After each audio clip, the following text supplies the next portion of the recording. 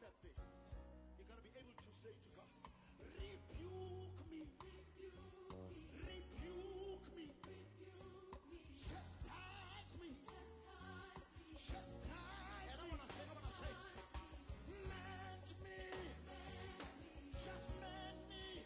After that, you send me. I want you to send me. Revive me, revive me, revive me, revive me, revive me, revive me.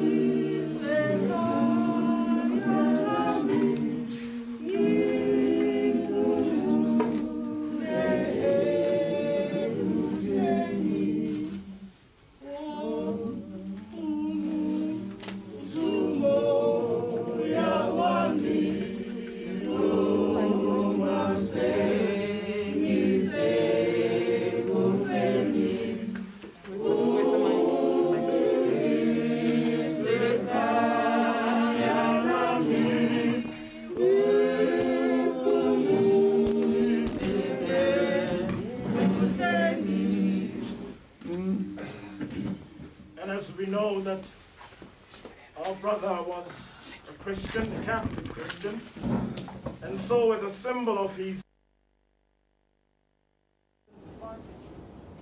we will place the Christian symbol. Firstly, we will put the Bible that in the life of Siyabonga,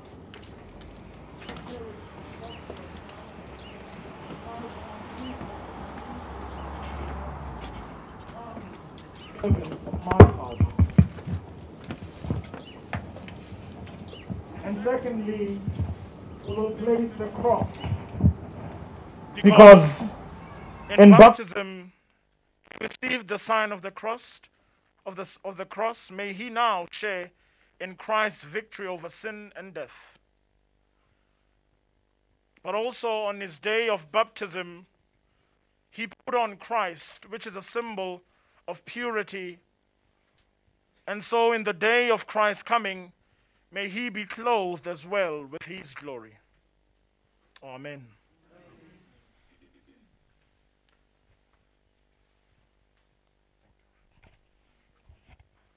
And we begin this Mass in the name of the Father, and of the Son, and of the Holy Spirit.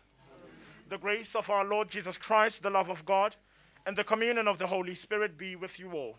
With your spirit. Brothers and sisters, we meet today to bid farewell to our brother, to our son, that the Lord may receive him into his kingdom. But we also are left with the task of consoling and comforting one another during this difficult time. And as we know, as a Christian, you belong to two families, the family of blood, which is your immediate family and friends, but also you belong to the family of faith, which are all the Christians that we are always united with. And so we come together as these two families to bid farewell to our brother and our son.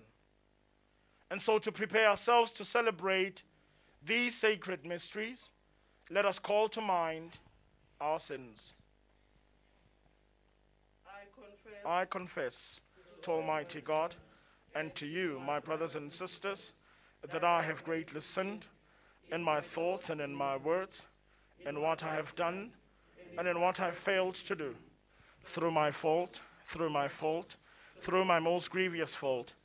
And therefore I ask Blessed Mary, ever Virgin, all the angels and saints, and you, my brothers and sisters, to pray for me to the Lord our God. May Almighty God have mercy on us, forgive us our sins, and bring us to everlasting life. Amen. Lord,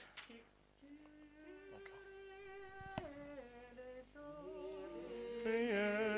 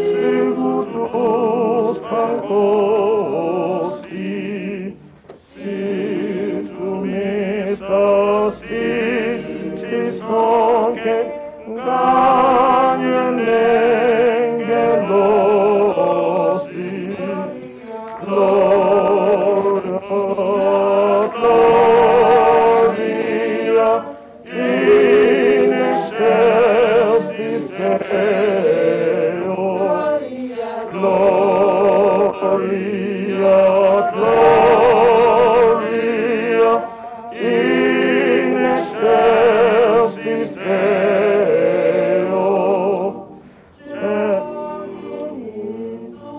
Moiaco calanati, sense son che si ben cope, Dios de tu gloria, gloria in excelsis Deo, gloria,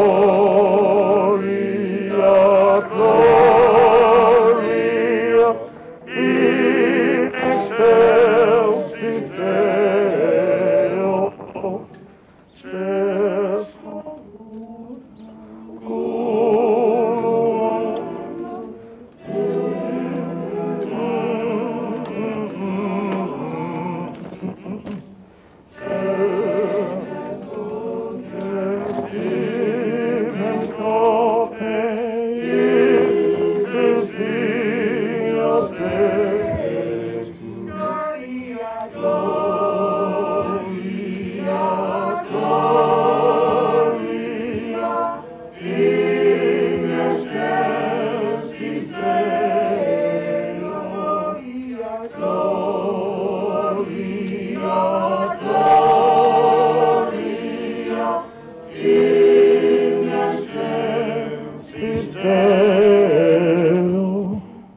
Let us pray. May our prayers rise up to you, O Lord, and may the soul of Siyabonga Africa, your servant, be welcomed into eternal joy. For as you were pleased to create him in your own image and adopt him as your own, so command, we pray, that he may have a share in your inheritance. We ask this through our Lord Jesus Christ, your Son, who lives and reigns with you in the unity of the Holy Spirit, one God, forever and ever. Amen. May we be seated for the meeting.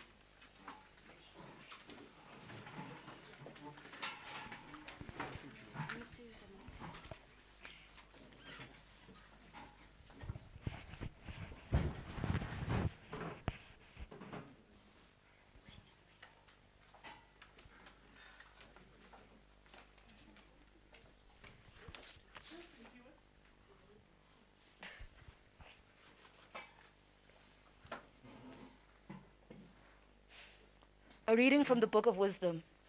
The souls of the just are in the hand of God, and no torment shall touch them. They seemed in the view of the foolish to be dead, and their passing away was thought and affliction, and their going forth from us utter destruction. But they are in peace. For if before men indeed they be punished, yet is their hope full of immortality. Chastised a little, they shall be greatly blessed, because God tried them, and found them worthy of himself. As gold in the furnace, he proved them, and as sacrificial offerings he took them to himself. In their time of visitation they shall shine, and shall dart about us as sparks through stubble. They shall judge nations and rule over peoples, and the Lord shall be their king forever. Those who trust in him shall understand truth, and the faith shall abide with him in love, because grace and mercy are with his holy ones, and his care is with his elect. This is the word of the Lord. Though I walk through the valley of darkness, I fear no evil, for you are with me.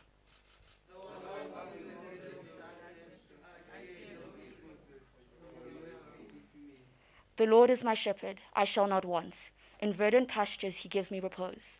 Beside restful waters he leads me. He refreshes my soul. Response. Though I walk in the valley of darkness, I fear no evil, for you are with me. He guides me in the right paths for his name's sake. Even though I walk in the dark valley, I fear no evil, for you are at my side, with your rod and staff that give me courage. Response. Though I walk in the valley,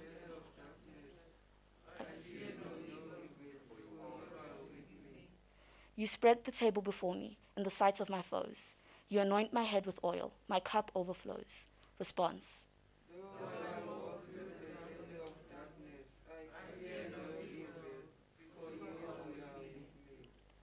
Only goodness and kindness follow me all the days of my life, and I shall dwell in the house of the Lord for years to come.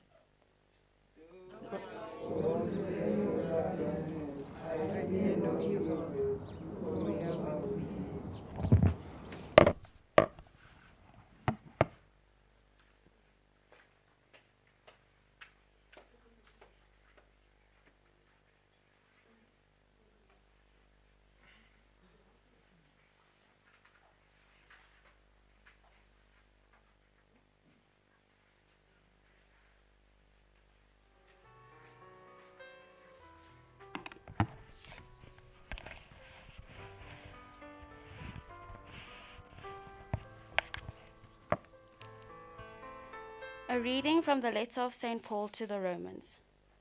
Are you not aware that we who are baptized into Christ Jesus were baptized into death?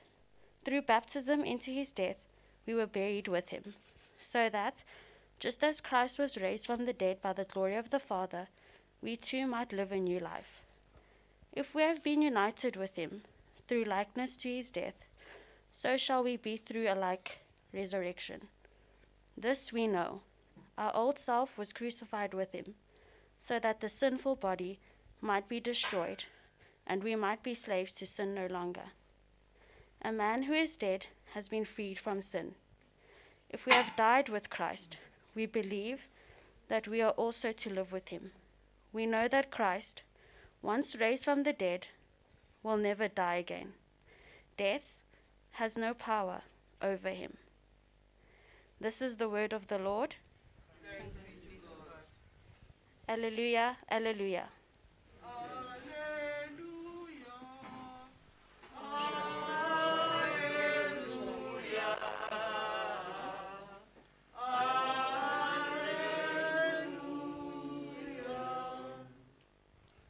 I am the resurrection and the life, said the Lord. He who believes in me will not die forever. Alleluia.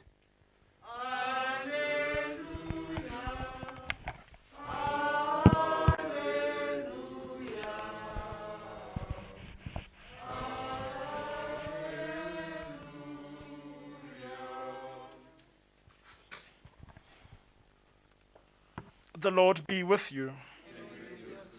A reading from the Holy Gospel according to John. Glory to you, O Lord. When Jesus arrived at Bethany, he found that Lazarus had already been in a tomb for 4 days. The village was not far from Jerusalem, just under 2 miles. And many Jewish people had come out to console Martha and Mary over their brother. When Martha heard that Jesus was coming, she went to meet him, while Mary sat at home. Martha said to Jesus, Lord, if you had been here, my brother would not have died. Even now I am sure that God will give you whatever you ask of him. Your brother will rise again, Jesus assured her. I know he will rise again, Martha replied, in the resurrection on the last day. And Jesus told her, I am the resurrection and the life. Whoever believes in me, though he should die, will come to life. And whoever is alive and believes in me will never die. Do you believe this? Yes, Lord, she replied. I've come to believe that you are the Messiah, the Son of God, who is to come into the world. This is the gospel of the Lord. Praise to you, Lord Jesus Christ.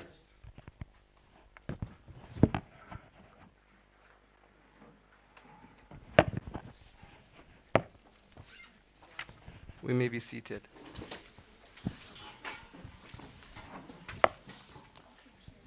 Paninhlanhla laborantu abavuma ngenhliziyo imithetho nezindlela azishuma eluJesu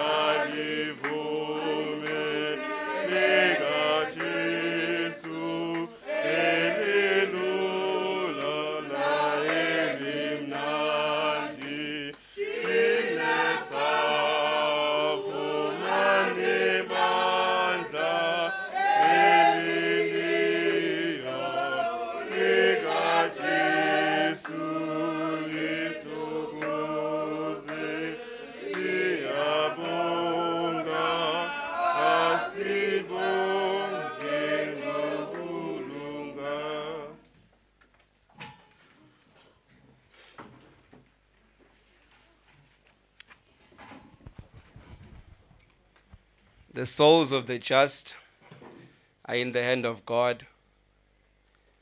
The writer of today's first reading begins by shocking us, by telling us that the souls of the just are in the hands of God, and no torment shall harm them. The soul of our brother today is in the hand of God. The soul of our brother today is at peace. The soul of our brother today is free from pain.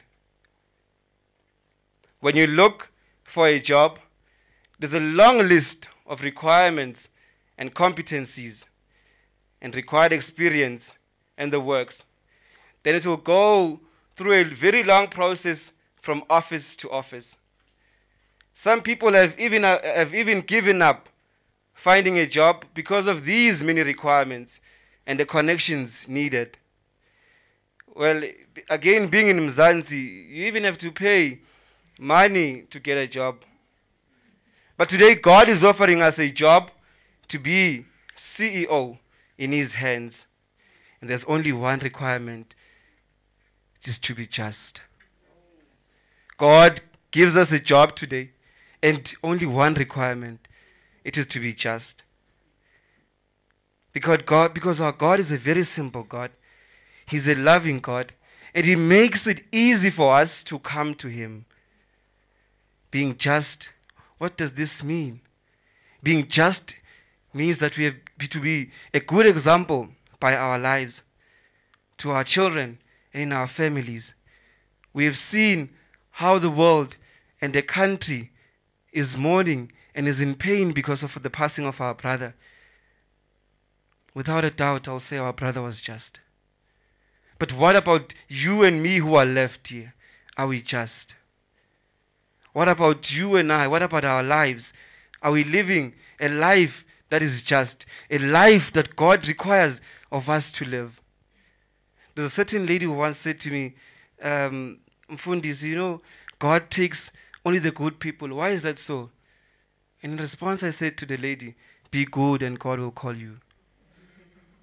God requires us to be just in order to be worthy to be CEO in His hands. We are called to be just in order that we may attain God's peace and be in His hands, where we'll be free from every pain, where we'll be free from every sickness.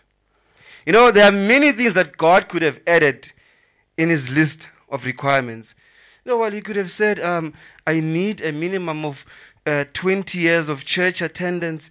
I need extensive knowledge of Scripture. Well, I would have failed if He said that. And He could have said, He doesn't want sinners. He wants the holier than thou to be in His hands. But God, because of His love for us, does not want us to be in pain. Hence, His requirements are very simple. We must just be just to be in the hands of God. And when we are just, nothing will torment us. When we are just, we'll be able to accept God's will in our lives. And when we are just, we'll be able to be ready to meet our God. And again, even though we find ourselves lacking in many ways, if we are just, we are in God's hands. But many a times as people, we like to play God's HR manager. And although God is clear that He only wants the minimum from us to be in His hands, and we feel like God requires little, or maybe God is joking. And then we add our own requirements, and it becomes a burden to us. And also we add these requirements in the lives of other people, and it becomes a burden to them. And today, I plead to you that let us not be a burden to other people. Like I said yesterday, to other people, let us be pillars of strength and not pills of stress. People are burdened enough, so let us not add the burden in their lives. Today, to the family, don't be a burden on one another, but be pillars of strength to one another. Like I said to the children, to Mama, try and feel what she feels. Try and be in her shoes, and try and be supportive of her. today, the psalm, "The Lord is my shepherd." You know, we've become so familiar with the psalm that we even miss the rich truths in the psalm. Yes, this psalm brings consolation. You know, to us, we know the psalm, but David knew the shepherd. As he was a shepherd himself, he knew that the shepherd provides. He knew that the shepherd protects. You and I know the psalm, but David knew the shepherd. But today we are called, you and I, to know the shepherd, and not just know the psalm, but to know the shepherd. It is in knowing the shepherd that we will lack nothing. And again, in this psalm, we see that there's an element of friendship. David knew that God can provide anything and everything for him. That's why he had a friendship with God. We also are called today to reflect on our friendship with God. We are called today to reflect on our standing with God. How is my friendship with God as I live every day? How is my friendship with my brothers and sisters as I live today? And I'd like to say, let us have this friendship with each other, which will help us to console each other, especially in this difficult time. The second element in this psalm, we find that we belong to God. Our brother has been called by God because he belongs to God. Our brother is with God because he belongs to God. There's one businessman who was very rich, and he was looking for his long-lost son.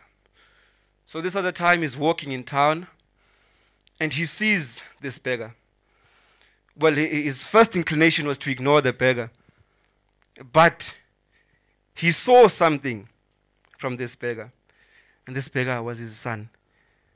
So the son, as he was begging, no maini, poza yami, no maini. So the father saw him and like, no. You can't be begging for such minimum. You are my son, and everything belongs to you.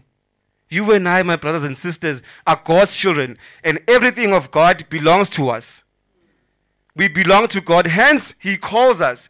He lets us live in this life to be an example to others. Like I said yesterday, our brother wrote a book, but not by pen, but by his life. We should take from the life of our brother and make our lives better. Our brother is called by God because he belongs to God. He does not belong to this world. He does not belong to any one of us, but he belongs to God. And again, in the psalm we find restoration. The shepherd always protects. Our brother might have been sick, and God saw that he was sick, and he restored him and called him to himself. He is in the hand of God, because in the hand of God there's no sickness. In the hand of God, there's no illness. In the hand of God, there's no pain. That should be our prayer today, that in every pain that we feel, in every sickness that we feel, we may call on God so that God may restore us. And again, in the psalm we find that there's reassurance that if we walk with God, we will not lack anything. And we should allow God to be God in our lives. And how do we do this? Well, it's simple. Really, it's simple. It's simple as ABC. It's A, to admit that we are sinners and we cannot save ourselves. B, to believe that Jesus died for us and rose again. And C, to confess that Jesus is Lord. We are presented today with a very dramatic gospel. We too, like Martha, we ask ourselves the question that where was God when our brother died? We even ask now, where is God as we mourn today? And we will continue to ask ourselves when we have to share a meal and then we have to minus one plate because Sia is no more. But God was there. And God is still there. And God will continue to be there. He's the God of the past, the God of the present, and the God of the future. This is done to fulfill God's promise that I am going to prepare a place for you. God has prepared a place for each and every one of us, but we ought to be just in the way we live. We ought to be just in the way we handle ourselves. We ought to be just in the way we lead our lives. The passing of Sia, though painful, but also it brings assurance and hope to us that we too, one day, will meet our Maker. Like I said, death is painful because it comes when we least expect it.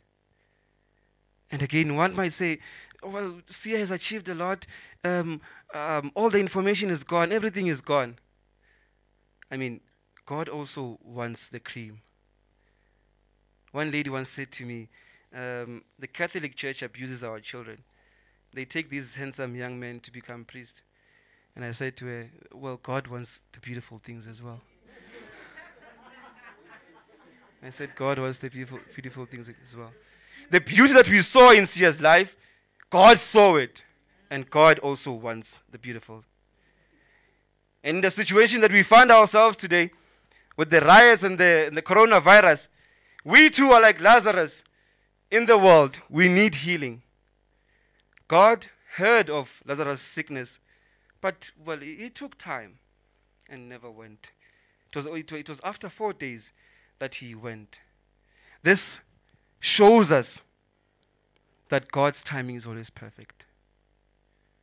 That God's timing is not our timing. We might plan and do all, but we must always remember that God has a better plan, and God's timing is better than our timing. To the family, I dedicate 3 songs to you. When you have time, please listen to them. The first one is by Kirk Franklin, I Need You to Survive. The second one, by the same man, My World Needs You. And the third one, by Desmond Pringle, I Am Praying for You. We bid you farewell, Sia. We pray that God may receive your soul and forgive you the sins that you committed because of human frailty. We are happy for you because you are now in God's hands, and no pain shall torment you. Amen.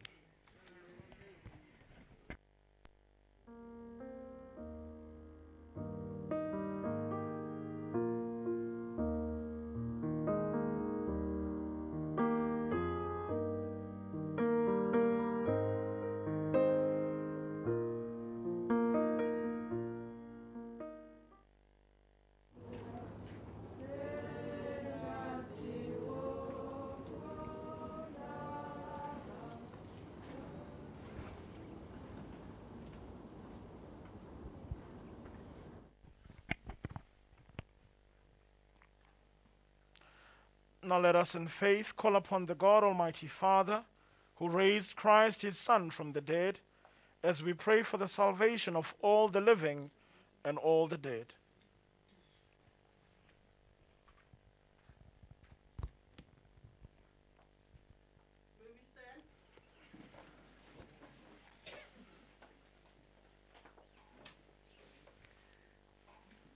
That God may establish the Christian people in faith and unity.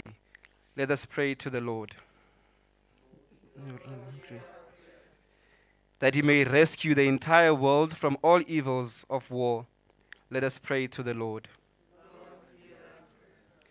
That he may be pleased to show himself a father to our brothers and sisters who lack work, food, and housing. Let us pray to the Lord. That he may be pleased to admit forever in the company of the saints his deceased servant Siyabonga, Africa, who once through baptism received the seed of eternal life. Let us pray to the Lord.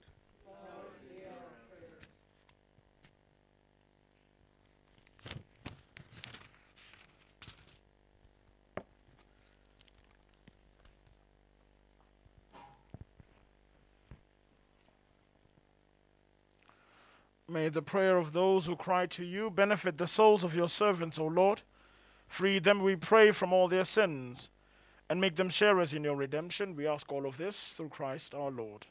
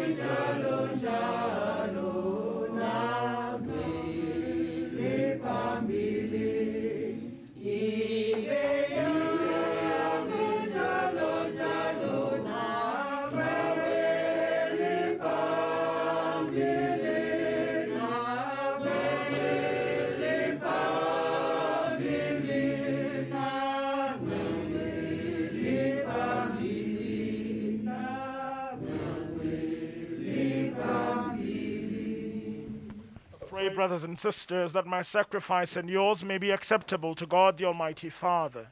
May the Lord accept the sacrifice at your hands for the praise and glory of his name, for our good and the good of all his people.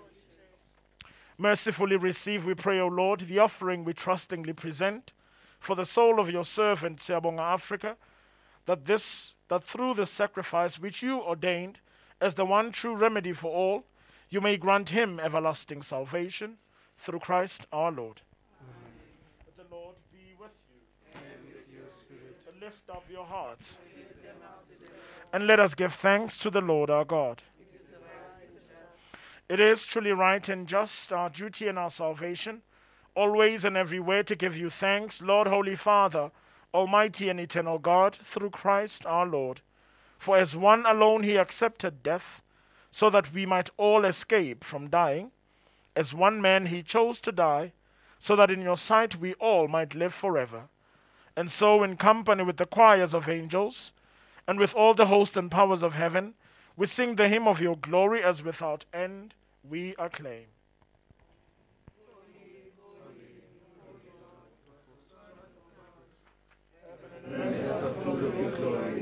Hosanna in the highest. Blessed is he who comes in the name of the Lord. Hosanna in the highest. You are indeed holy, O Lord, and all you have created rightly gives you praise.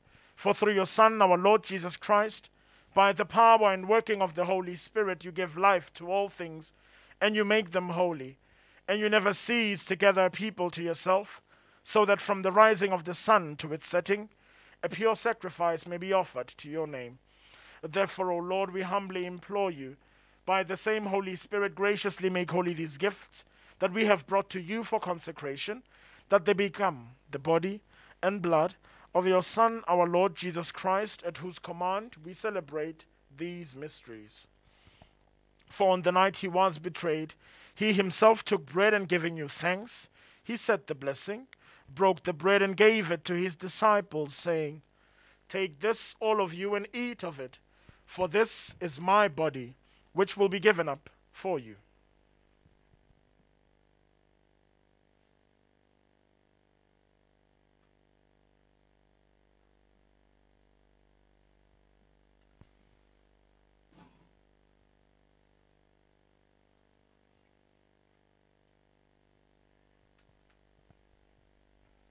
In a similar way, when supper was ended, he took the chalice, and once more giving thanks, he said the blessing, and gave the chalice to his disciples, saying, "Take this, all of you, and drink from it.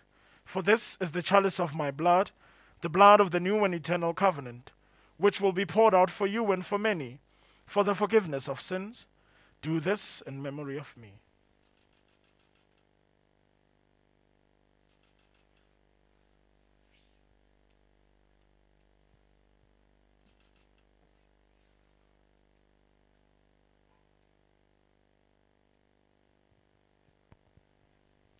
The mystery of faith.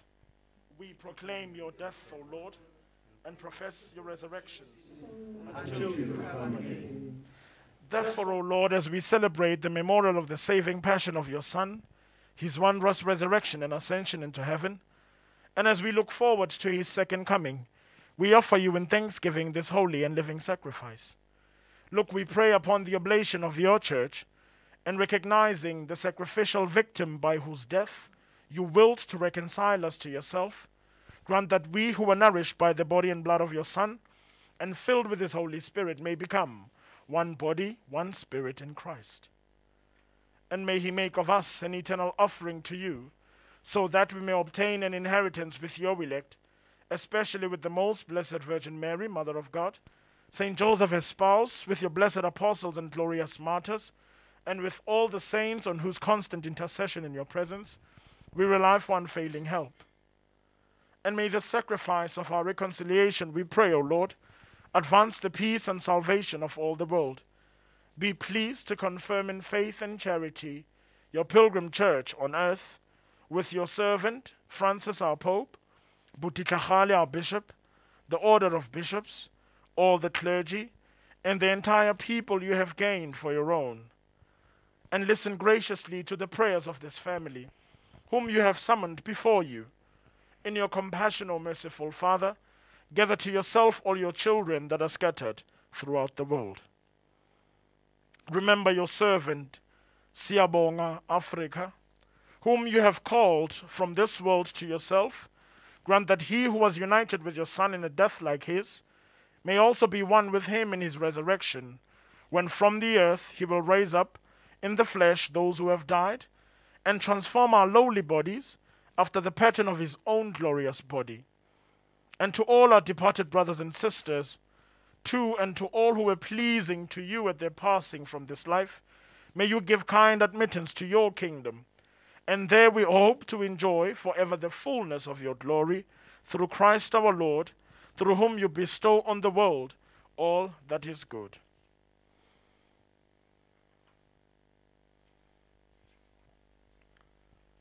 Through him, and with him, and in him, O God, Almighty Father, in the unity of the Holy Spirit, all glory and honor is yours forever and ever. Amen. At the Savior's command, informed by divine teaching, we dare to say, Our Father, who art in heaven, thy will be done on earth as it is in heaven.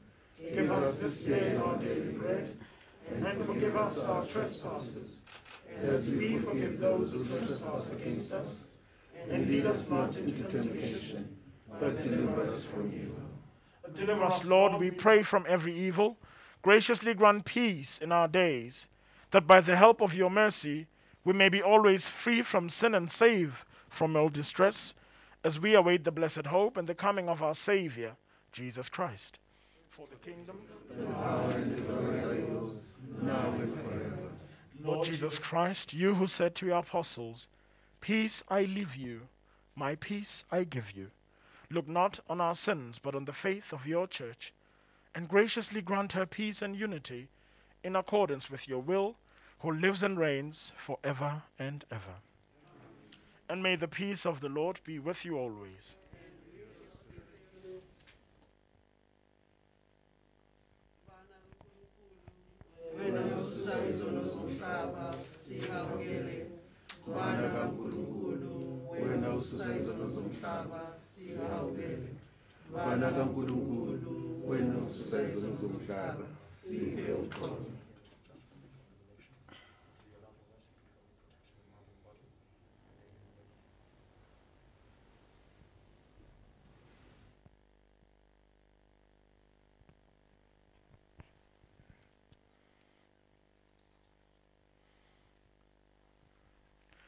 Behold the Lamb of God.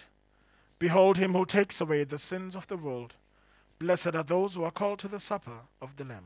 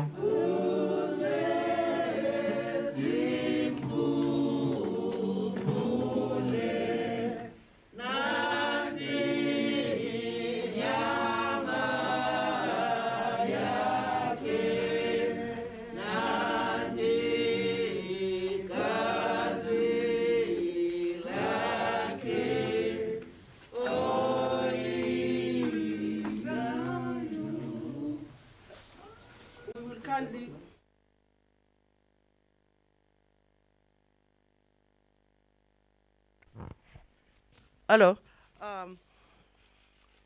We will kindly request that only Catholics can receive the Holy Communion. That is the Church's law. Thank you.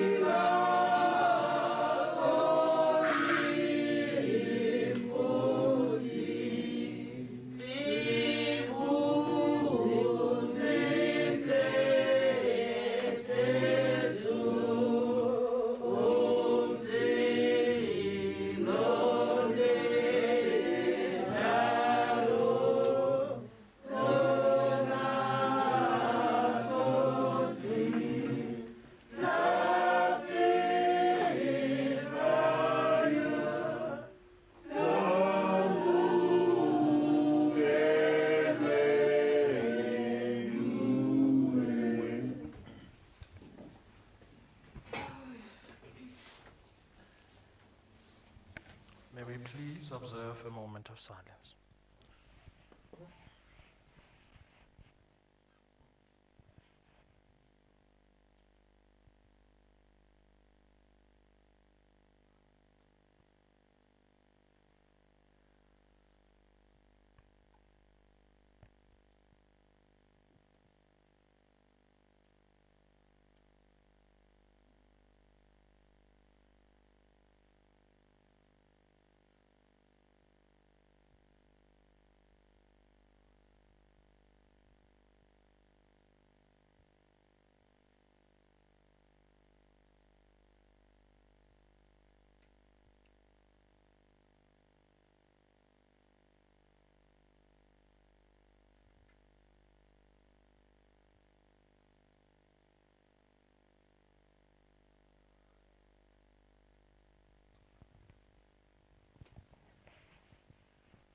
Let us pray.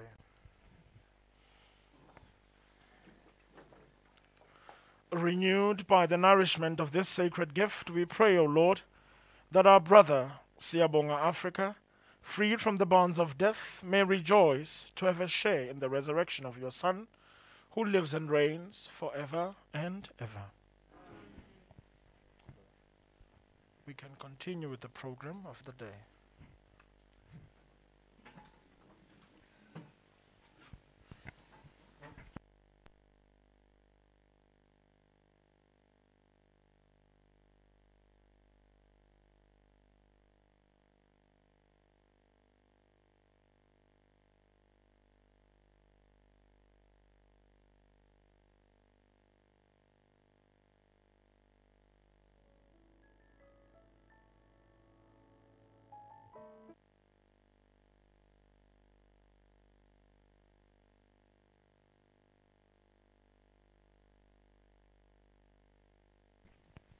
Good morning.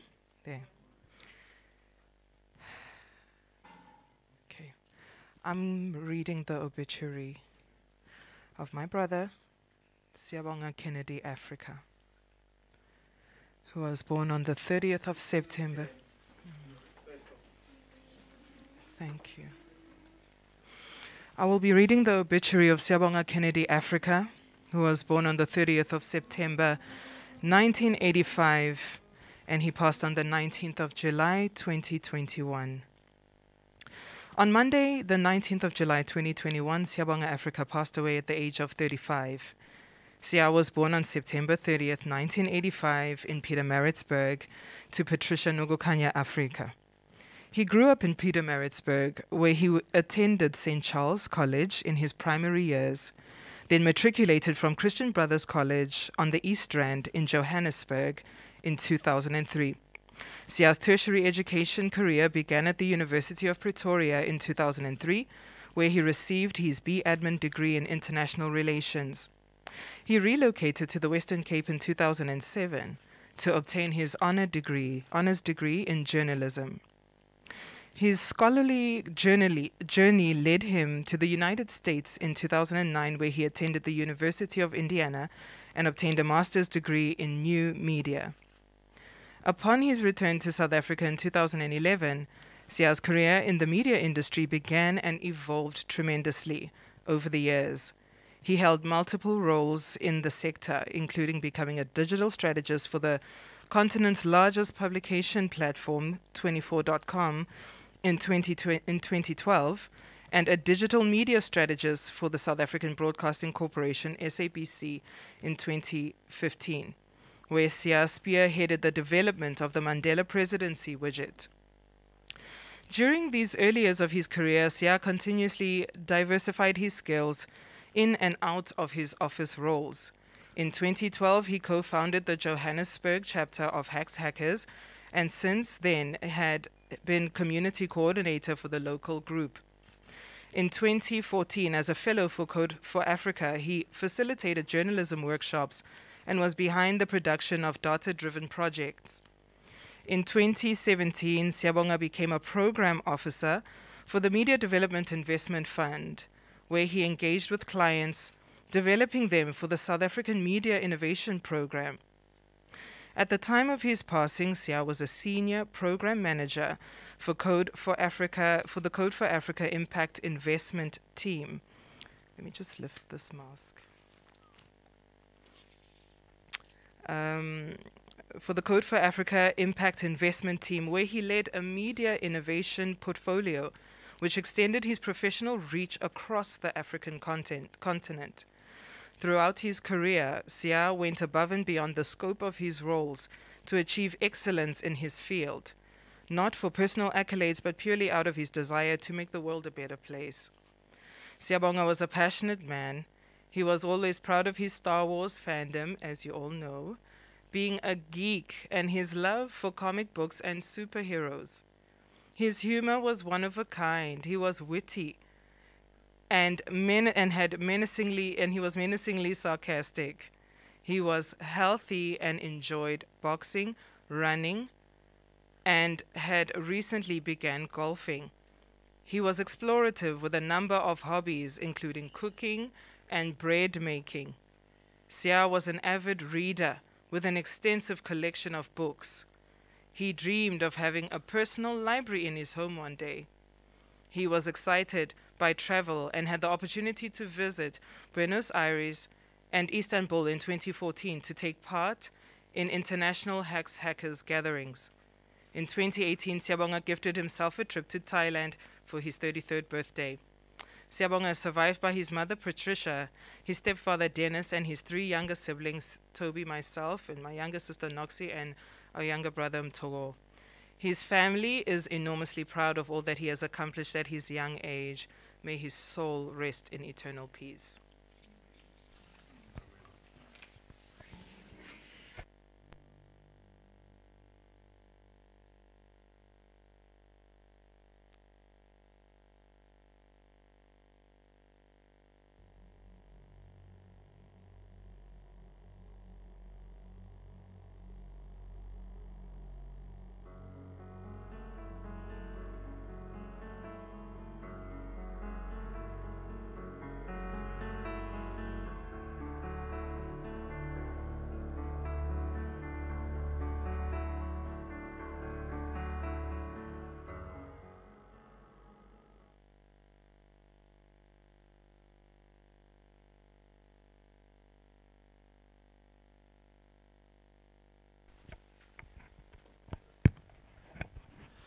I'm going to try and help to facilitate the program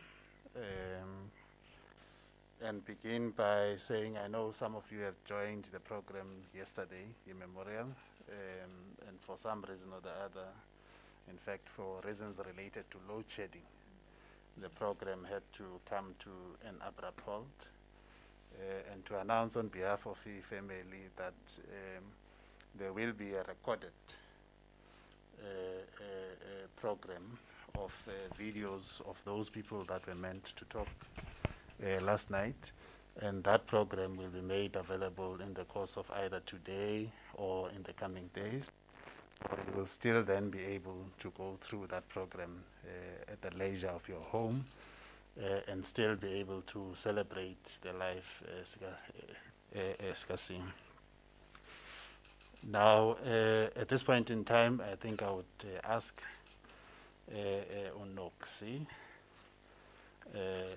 to come and say a few words about the brother.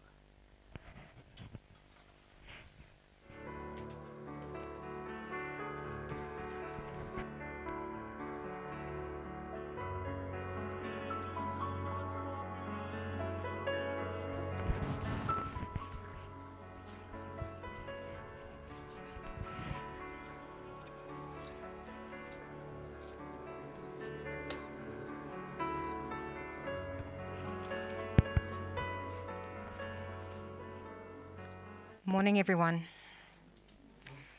I'm Sia's youngest sister. There's my older sister, and Mtogo. And I'm the one who was on the receiving end of a wave of calls, messages, memories, and stories from friends. And it's been so difficult this week trying to navigate processing the loss of our dear brother, but still also trying to be there for all the many people who wanted to join in that remembrance of who he was. So in that, it made me realize that every single person who reached out, every single one who shared a comment on social media, they knew Siya from a perspective that was different from our own. An interesting example of that is the story shared by Anne-Marie yesterday night about the Berdebay newspaper. From our perspective, Siya once came home with red overalls and the newspaper was stamped across his shoulder. And we said to him, what's Berdebay? You know, what's Berdebay? What is that? And he said, it's Berdebay. I'm part of the newspaper at the University of Pretoria. So we had so many different stories of all the people he knew from a perspective that they would never even know. But the point is that he was so many things to so many different people. He was a colleague, maybe an industry acquaintance, a classmate, a friend. But to us, he was our brother Siya. Growing up, Siya was the sweetest little boy. He was gentle, he was kind, he was tender.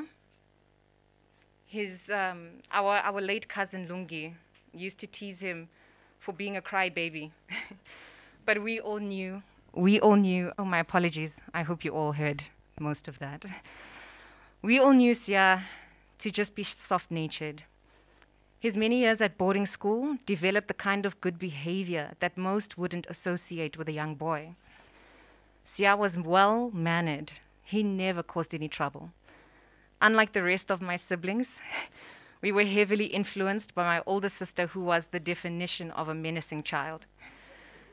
We would sometimes take our time getting to chores because we knew that Siya, in his sainthood, he would do all the chores for us. Even the dishes, so we would just hang back and wait until he stepped in. Coming into his own as a young man, Siya was very aware of himself, of his likes, his dislikes, who he was as a person. I still remember when he first realized that he was a geek, as we keep saying. He adopted the title so proudly. He was unashamed of loving to read, of loving comic books, of loving fictional movies, sci-fi, the works. And speaking for his love of movies, if you knew Siya, you knew that if there was a blockbuster film in town, he was the first one with tickets. We absolutely loved our sibling dates with Siya. Our big brother would spoil us. He would make the booking, he'd buy the tickets, he'd get the popcorn, and if the movie was within his favorite franchise, obviously Star Wars or Marvel, he would watch that movie over and over again with different friends from different circles. So you'd find he would have gone with us on maybe the Thursday night, then the next night he's booked with another circle of friends, then the day after that he's watching the same movie again. No one can love movies more than that. In our family, Siya was a dictionary in human form. He loved explaining things, and he often got carried away. He would expand on a topic in extreme depth to a point where you couldn't remember what sparked the discussion in the first place. He would go on and on. Siya genuinely loved knowledge. He was wealthy in it, and he was generous with it. Beyond the many qualifications he collected over the years, in 2020, myself and Siya bonded over the return to student life. After so many years, we had both registered at WITS for different master's programs. I had registered for my first master's degree, but this would have been Siya's second master's degree. We would have been graduating together next year. Our brother was remarkable. He was a hard worker, a thinker, a problem solver. He took pride in being a gentleman and exuding the essence of what seems to be so difficult to find in many South African men these days. Because he had sisters, he valued women. He always vowed to be a man who treated them right. We had a siblings group on WhatsApp. We often chatted about relationships, work, and of course, jokes, memes, silly clips from the internet. Every now and then, however, over a number of years in the past, during difficult times, Siya questioned the value of life especially in the cruel world that we live in, and in the midst of facing a number of personal challenges. Depression was one of them, and those who knew Siya personally knew of his battle with alcoholism during his early adulthood. But Siya was so resilient. He faced his issues head on. He did what it took to overcome, and he eventually triumphed. Siya was so proud of his sobriety. In 2020, he reached the 5-year milestone. And this year, he would have been 6 years sober. Siya continued on a daily basis to improve himself in every way. He was emotionally aware of himself. He was comfortable with that sensitivity he had from his very young age. That soft Siya, as a little boy, became a man who was sensitive in nature, and he didn't mind it. He was always open with his emotions. He believed in a principle based on a two-way street, that in every scenario, every person was responsible for keeping their side of the street clean. He always worked on himself, and as a result, he was thus the open-minded, fair, and objective man we all knew. As Brother Karabo mentioned earlier, he was just. He was just. He lived a principled life. He was honorable in all that he did, honest. And this was such a rare and precious quality for anyone to have. So as I stand here before you all today, I just think back on every moment, every memory. I think of my whole life that has existed with Siya in it. He's just always been there. He was always there. He's our brother, of course. And it's unimaginable to think that this isn't the case anymore. While he's no longer here in this world with us, this incredibly difficult world, I know that where he is, he couldn't be happier. That unyielding heavenly joy that you've searched for so long, Siya, you have it now. You are at peace. And it brings my heart so much joy. Even though it hurts that you're gone right now you can rest. Siya, we miss you, bro. We miss you so much. And we love you so, so much. And we know that you loved us too. So for now, it is farewell, my brother, until we see you again. Thank you.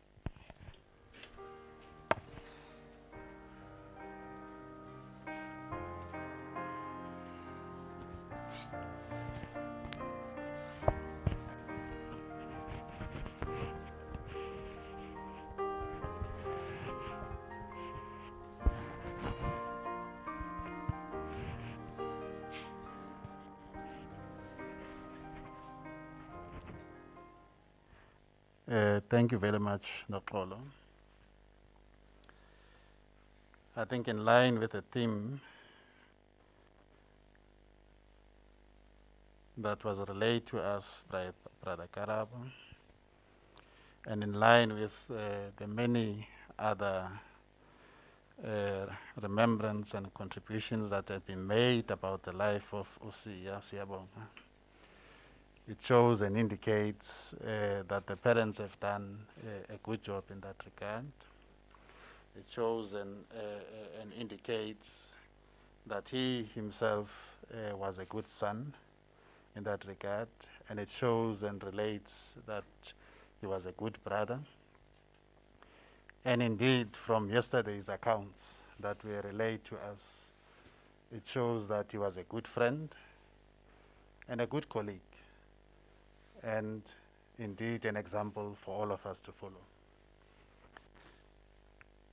I would ask perhaps maybe in between that if we can have a song that really shows this particular lively person that is there.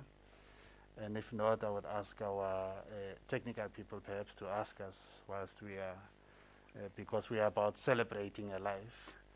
I know that it's about loss, but also at the same time, all these many things that are being said, good things that are being said, they indicate that we are about celebration of a good life well lived.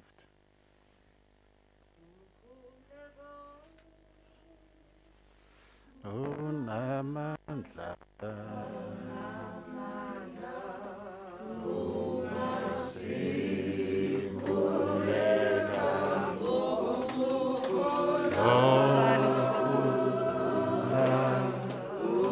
uJesu lalela laphendula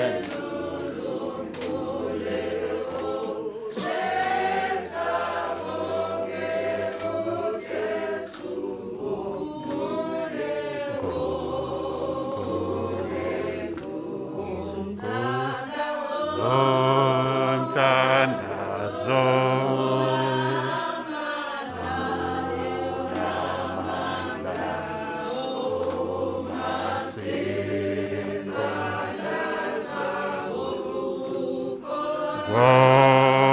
Wakukolwa Yongeso lalela Avendu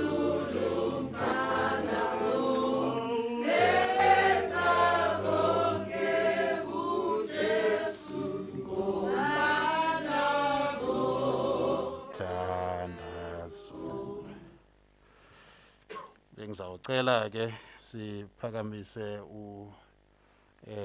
o-auntie uBrenda so that she can then render a contribution from umama who will then be speaking to her son in this regard. If we can have you know, perhaps a song yokumphakamisa.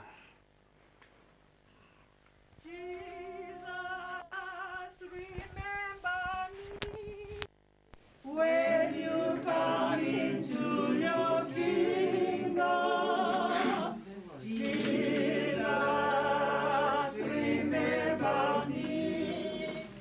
When you come into your kingdom, Jesus, remember me. When you come into your kingdom,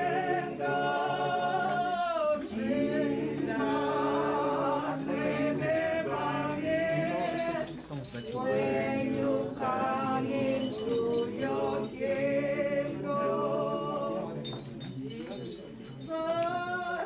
remember me. When you come into your kingdom, Jesus, remember me. When you come into your kingdom, Jesus, remember me. When you come into your kingdom, Jesus, remember me. When you come into your kingdom. Good morning.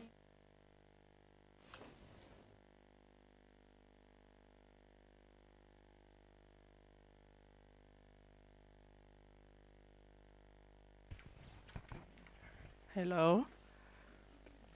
I am here to present a message from my niece,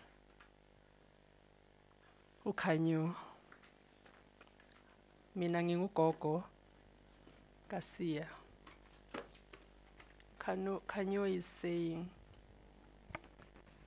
to my precious son, Siya, you left so suddenly.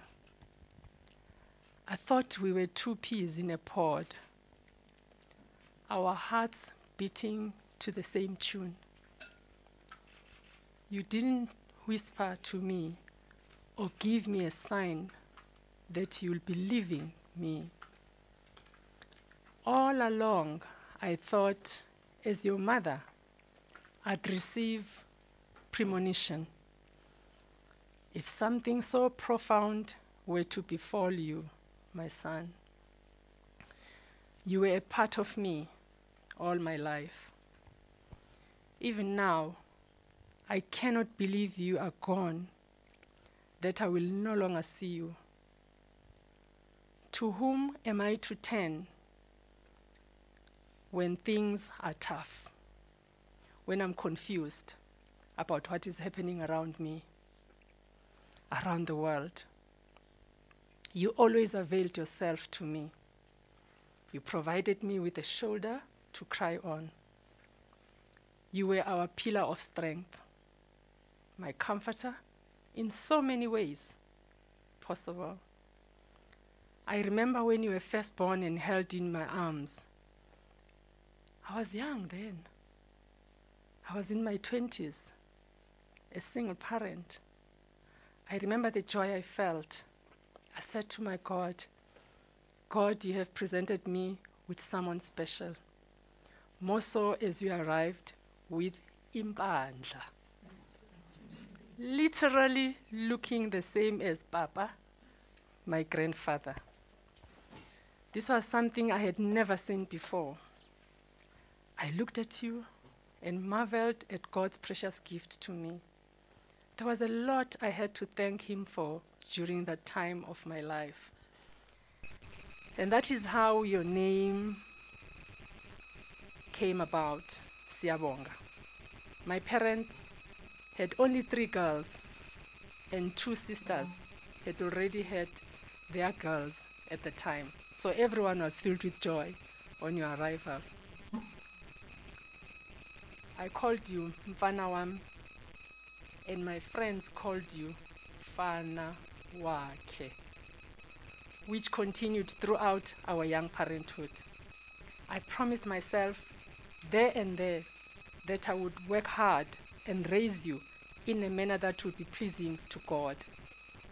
My life totally changed when I had you. You became my muse. I was working as a medical technologist. There and then, I said I had to study further to give you a better life, which led me to medical school. Over time, I got married and had siblings. And you had siblings. You grew up. You achieved a lot beyond my expectations, beyond my wildest dreams. You suffered silently with depression. You were man enough to come to me and tell me about your illness, and you found assistance. You struggled a lot to adjust when you returned to South Africa after your studies at Indiana University, and you took your frustrations by taking alcohol. It was a bad season in your life, my boy. Through it all, I could see that you did not love the person you had become, and we are aware the hurt it caused me, because through it all, I have never doubted your love for me. Eventually, you found AA, and your life took a turn for a better life. Your determination and perseverance was astounding. Once you had set your mind to doing something, there was no turning back, my son. Through the years, you celebrated your anniversary of being sober. You did not want to worry me with what was going through your mind most of the time. You would tell me not to worry. You will manage. It was my duty to take care of you, keep you safe whilst on earth. Through it all, my son, I thank God for loving me. He presented me with you as a son to raise, which I believe I did a good job seeing all the reminiscence given by your friends, colleagues, and the public. You grew up to be a wonderful boy and a wonderful man, and I do not know if I ever said it enough for you to hear how much you made me proud, even seeing you moved on with your life's plans. You grew up and made choices and decisions that I never would have guessed. You climbed the corporate ladder within a very short space of time. At the back of my mind, there was that intuition that you were not going to be around us for a long time. It was the way you were doing things, always pushing as if you knew your time was limited and there was no tomorrow. You grew up to be a man with high moral integrity, my son, and determination. I want you to know that in my book, that is exactly where you fitted. You were unique, my special son, with character, with strength, and style. I feel blessed to have been your mom. I want to tell you this very moment, I was and will remain proud of you for the rest of my life. I will remember you each day that I live. You are such a good person with so much to give. It was a privilege to have known you and had you as my son. I will cherish the good times that we shared till we meet again. I love you. I miss you. And for now, goodbye. As I struggled with the heartache that came when I lost you, I pray that God will give me strength and somehow get me through. Love, Mom.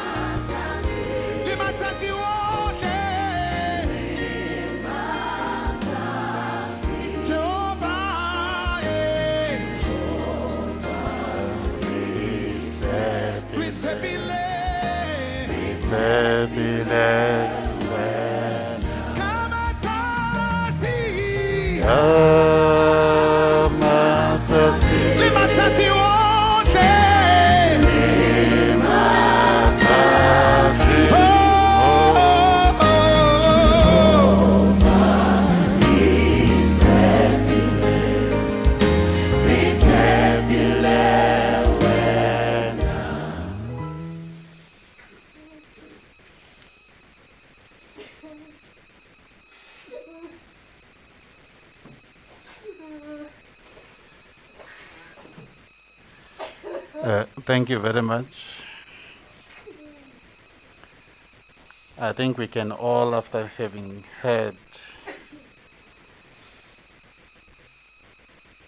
the reference, the remembrance of Mamukanyo, have the benefit of the importance of honest conversations.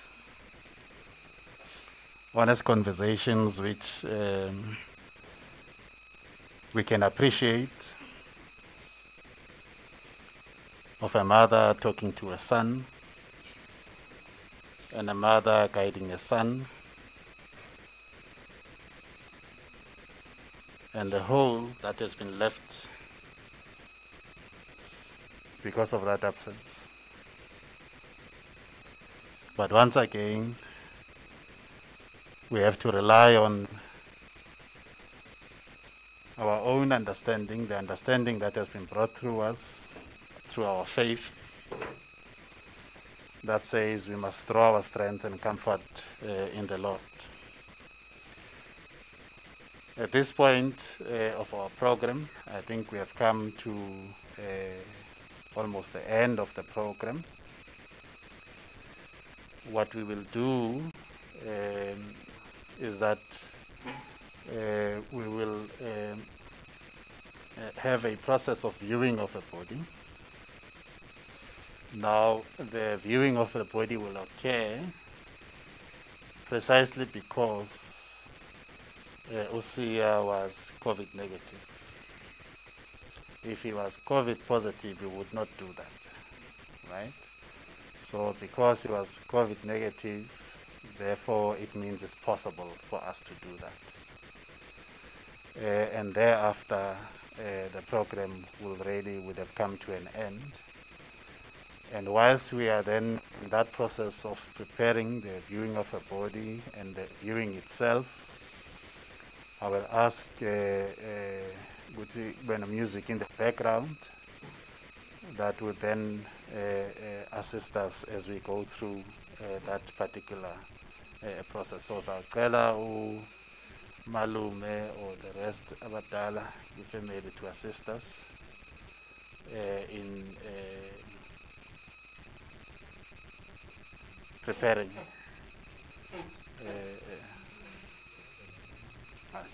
It's fine. If you can play the music in the background. So remember, as we come through, we must still maintain social distancing. So if we can do so, giving ourselves some space and time.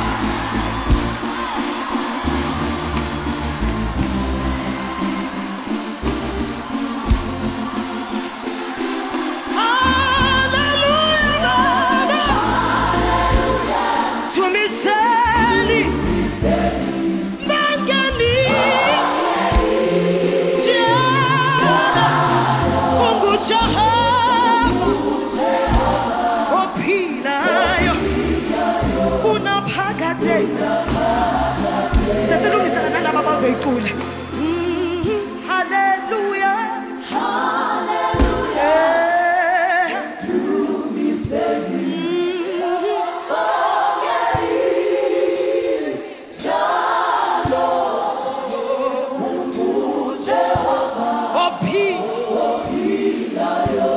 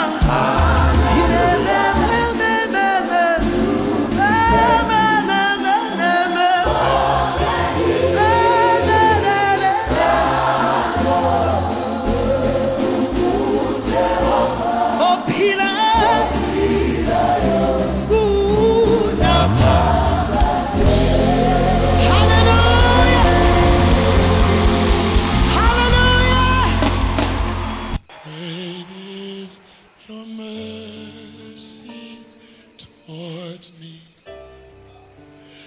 Your loving kindness towards me. Your tender mercies I see day after day. Forever faithful towards me, and you're always providing for me. Great is your mercy towards me. Great is your grace. Help me say, help me say. Great is your mercy towards me. Yes, your loving kindness towards me. Your tender mercies I see day after day. Forever faithful towards me, and you're always providing for me. Great is your mercy towards me. Yes, great is your grace. Great is your mercy towards me. Your loving kindness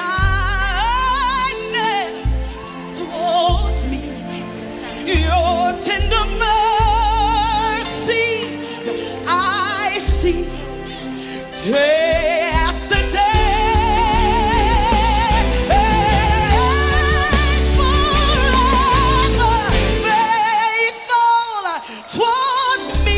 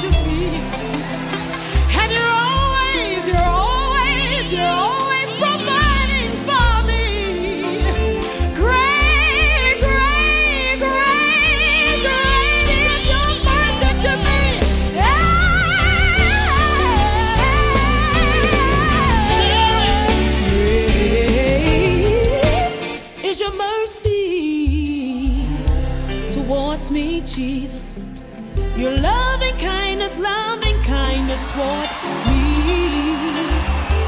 Your tender mercy I see.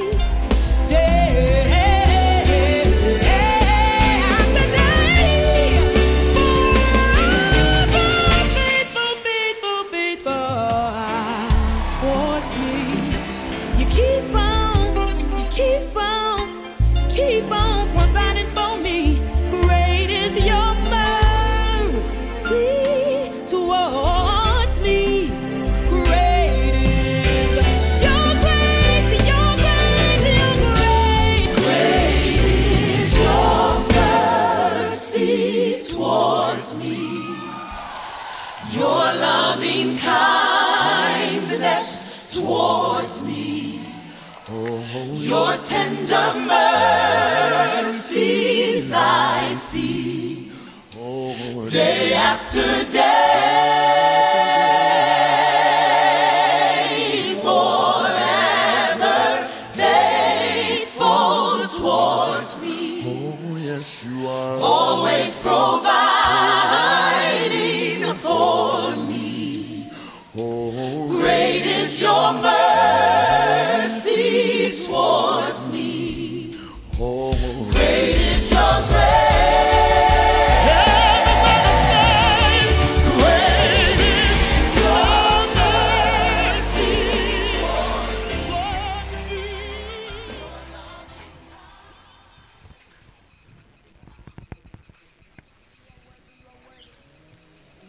Our Lord is a merciful one. Our Lord is a forgiving one. Our Lord is a gracious one.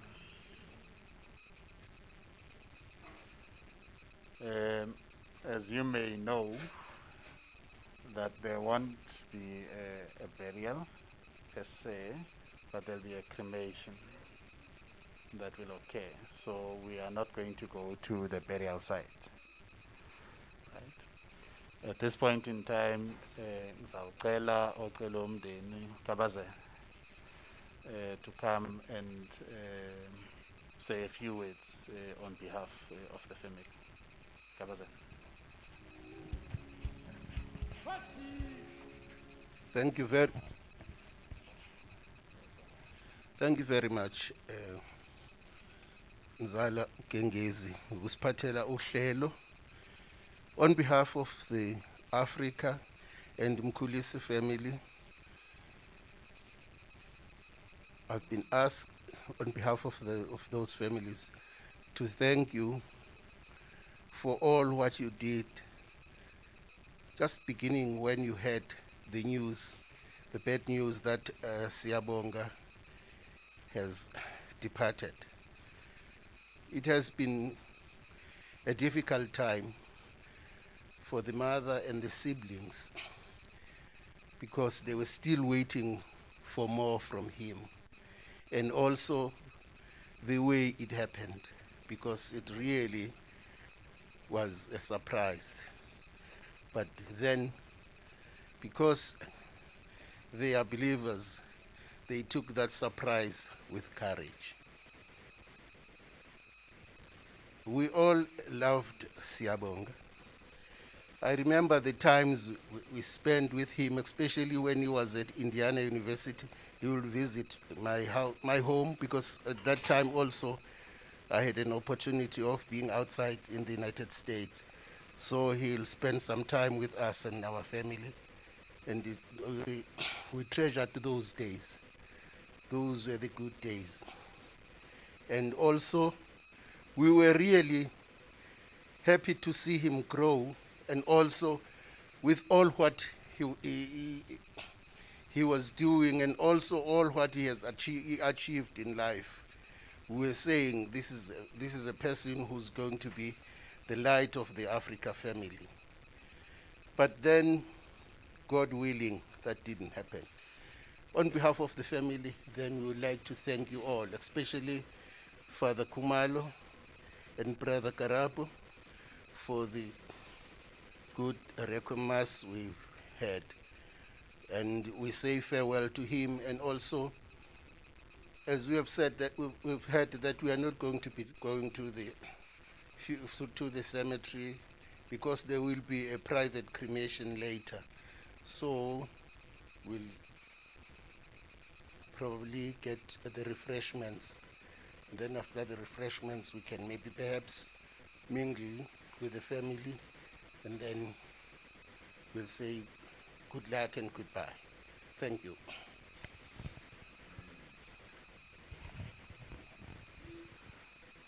Thank you very much, Kabazala. If we can have just a musical item.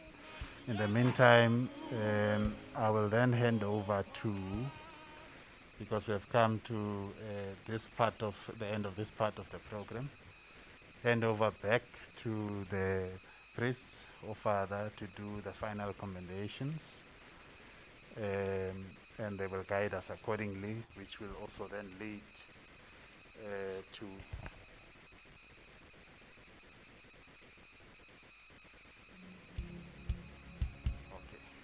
So we'll do the prayers, and then they will guide us accordingly in terms of the program, what we do. In the meantime, we have to keep on observing the COVID regulations, as it were. And then, as Ukabazele had indicated, as we also are taking our refreshments, we'll also then observe the COVID regulations. I think they've been prepared accordingly. So as not to, put anyone at risk that is here and present. And I understand there's one more person that would like to view the body, to assist, so that we can then call on.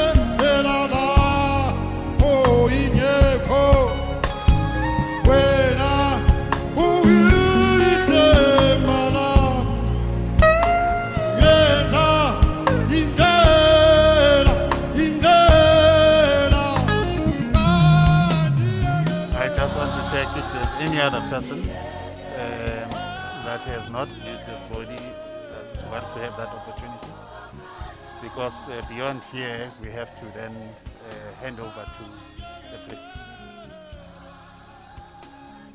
There is Siyabonga.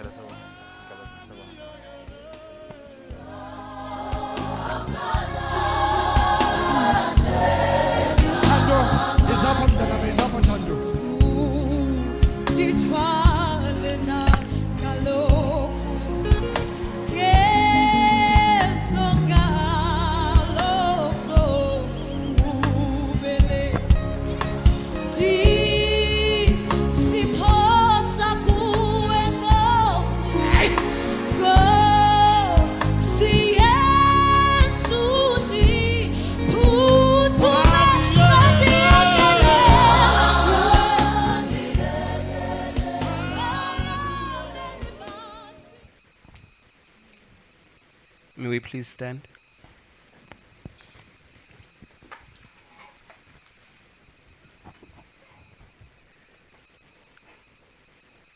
Our brother is gone to his rest in the peace of Christ, with faith and hope in eternal life. Let us commend him to the loving mercy of our Father and assist him with our prayers. He became God's Son through baptism and was often fed at the table of the Lord. May the Lord now welcome him to the table of God's children in heaven, and with all the saints, may he inherit the promise of eternal life. Let us also pray to the Lord for ourselves, that we who mourn be reunited one day with our brother. Together we may meet Christ when he, who's our life, shall appear in glory. Amen. We shall proceed to the hearse.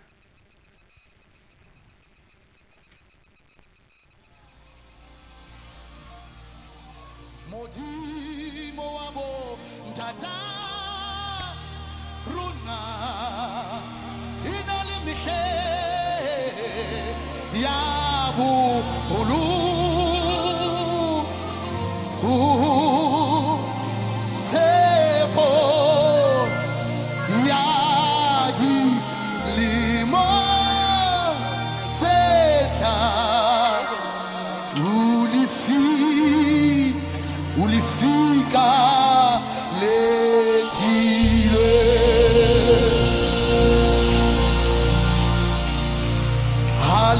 halipirimile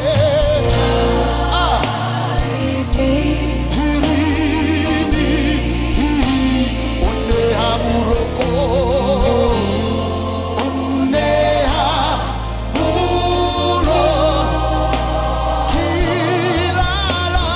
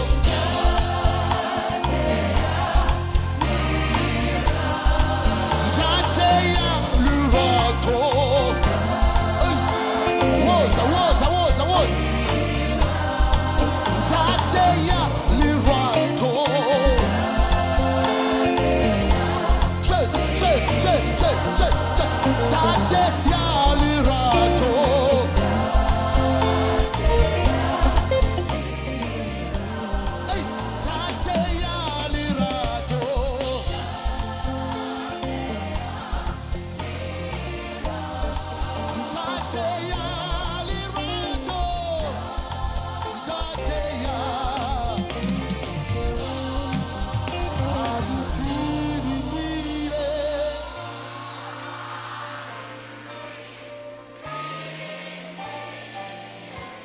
Onne ha boroko Jehova.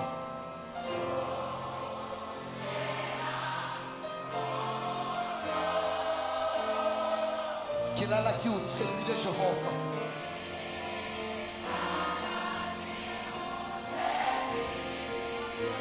Uli rato rato rato rato Ntate ya Yalira Sapela le hodimo matsoho.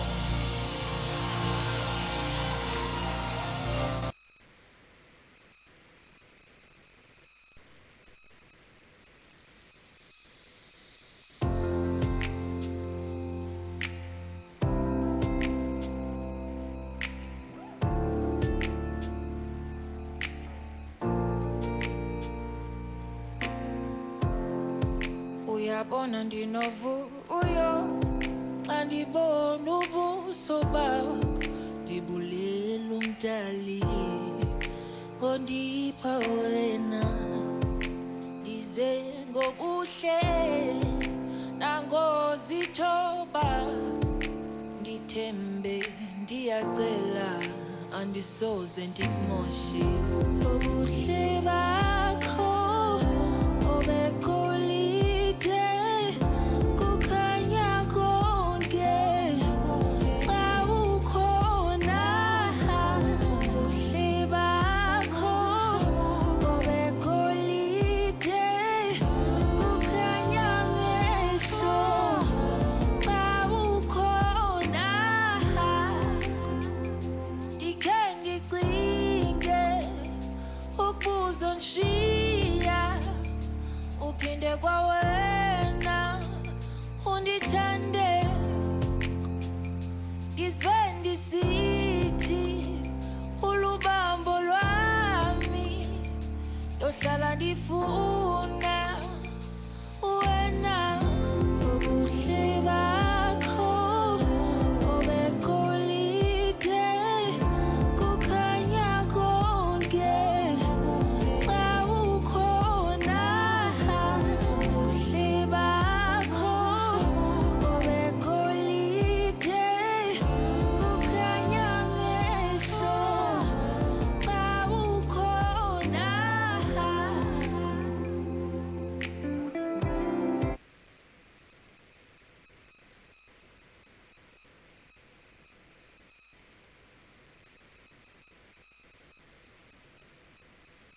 I met with different people and I was introduced to spirit music and I was taught about the importance of a song. And this is a song that I wrote because I was inspired by the greatest.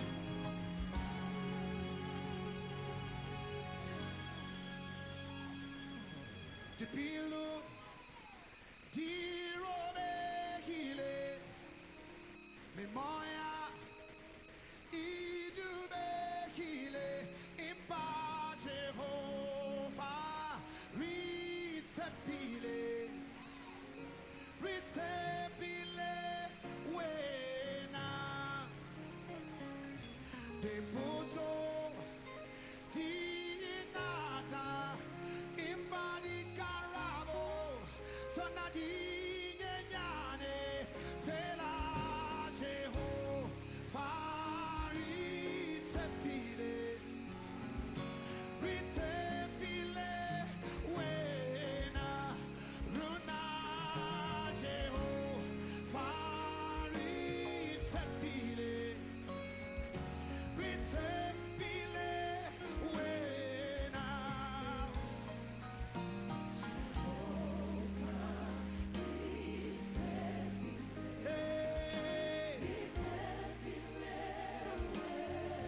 Haramatata wote Jehova Riemimona risisinyei Kamazazi Limazazi wote Jehova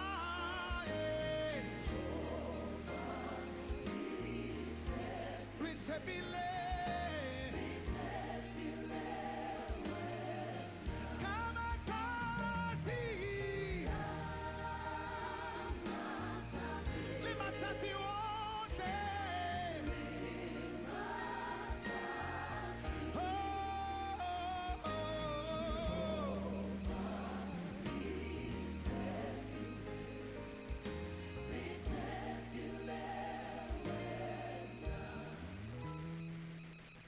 Mafanti, asisi nyea, limiliko, haifeli, impateo, fami tepile, ritepile, wena. Mafanti, asisi nyea, limiliko, haifeli, fela, Jehovah, ritepile, wena.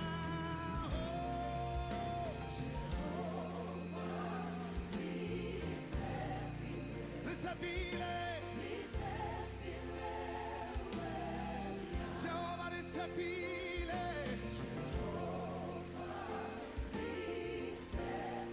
ritepile,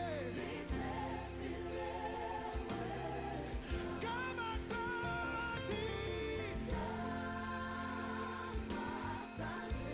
Limatati, oh, Jehovah, ritepile,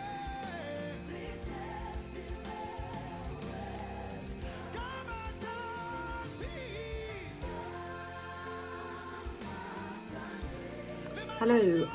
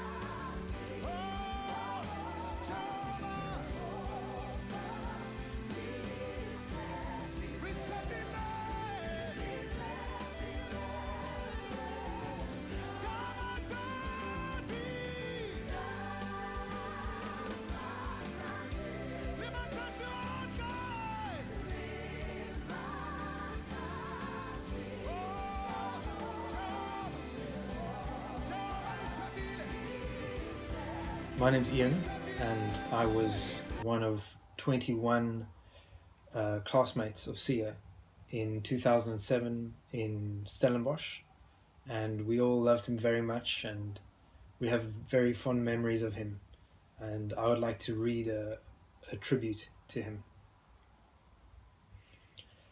It was impossible to not like Sia.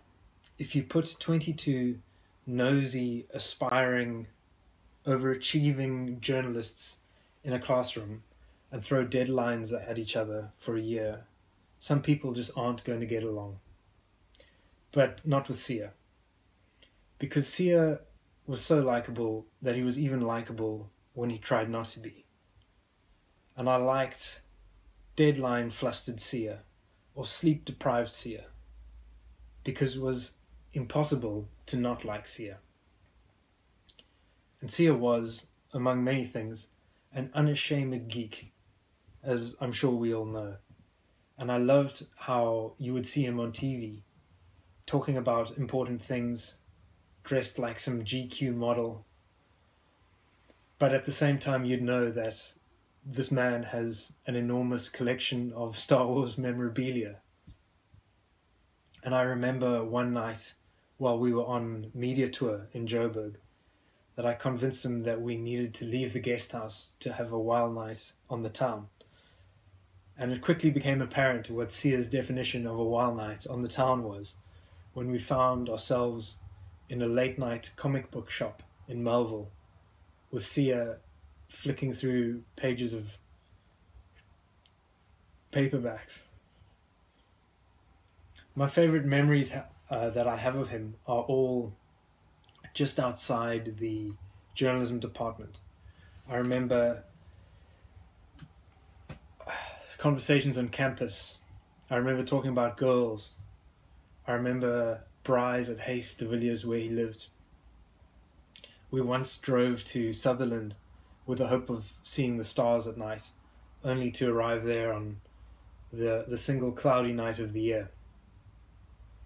I remember going with him and a fellow classmate, Alida, after we had finished a late night assignment in the department, to a club and dancing with our backpacks on.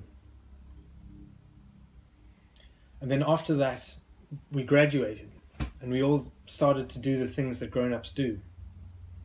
And the banter that we once shared on campus was replaced with quips and comments on Facebook and texts on birthdays.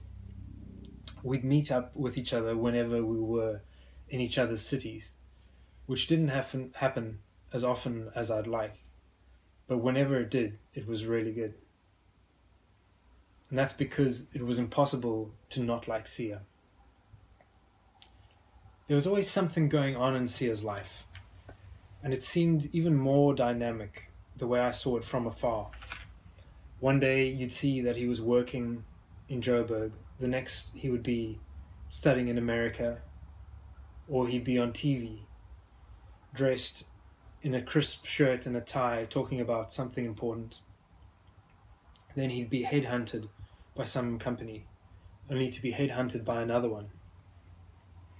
When we last spoke, he told me that he was studying part-time while working. There was always something on the go. And it feels impossible to think of Sia in the past tense. And it's as if every was written in this tribute is a grammatical error, something that he and I and our classmates were trained to look out for. It's impossible to think of what happened this week as something happening to one of the class of 2007. A bunch of graduates fumbling through adulthood at more or less the same pace.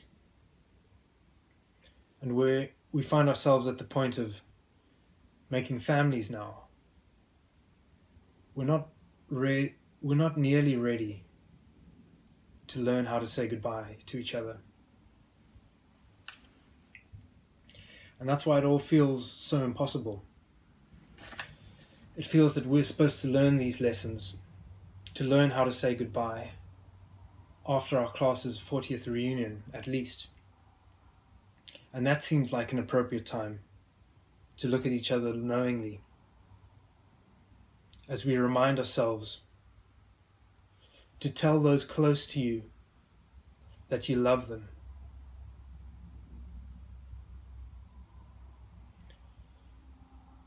We love you, Sia. We love your kind heart. And we love your quick-witted mind.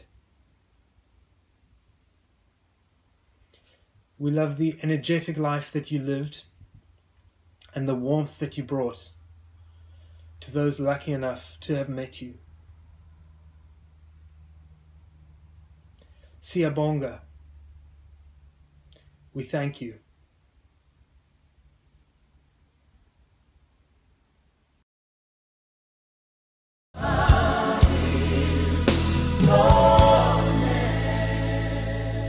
Hello, I'm Anna Marie.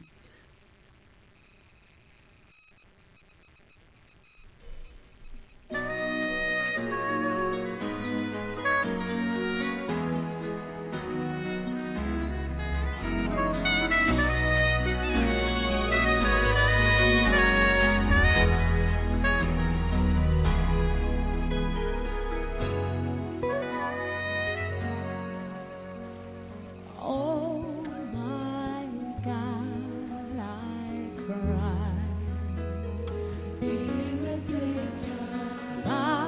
Hello, I'm Anna Marie. Sia and my paths crossed the first time at Bat.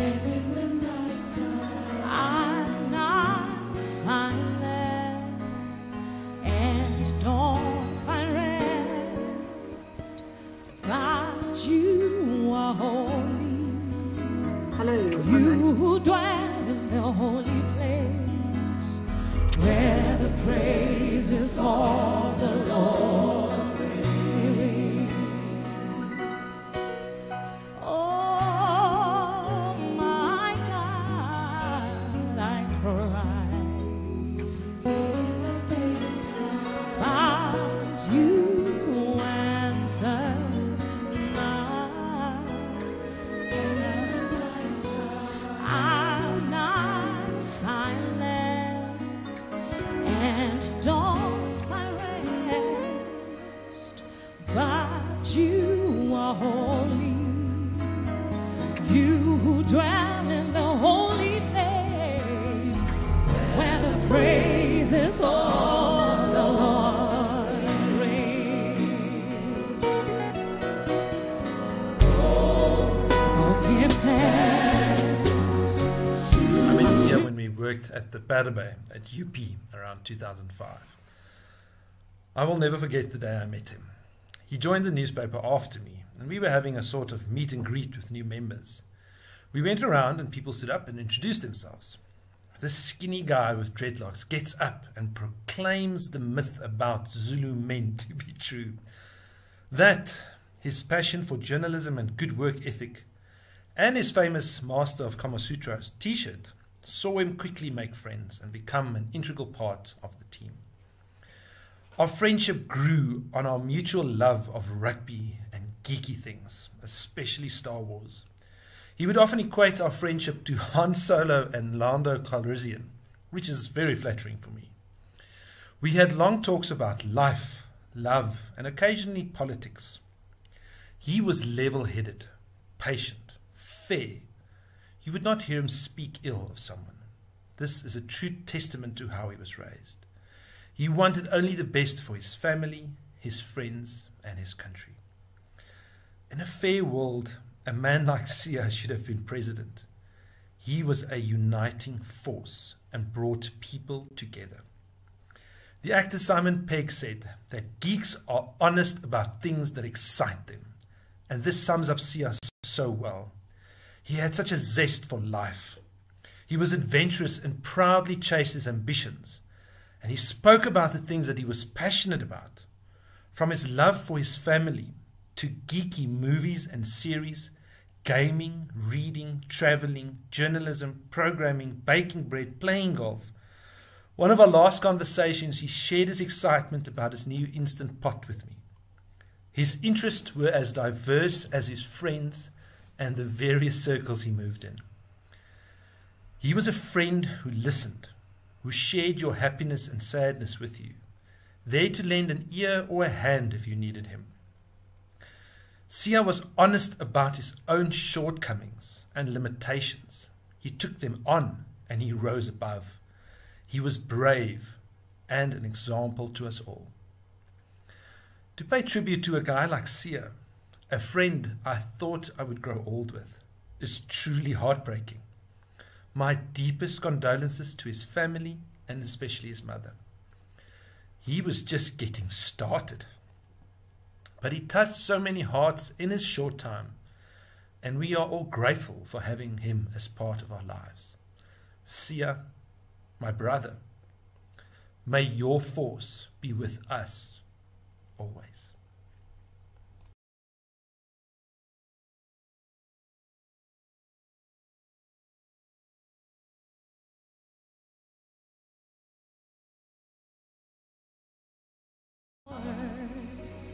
There's nobody else like you, Jesus.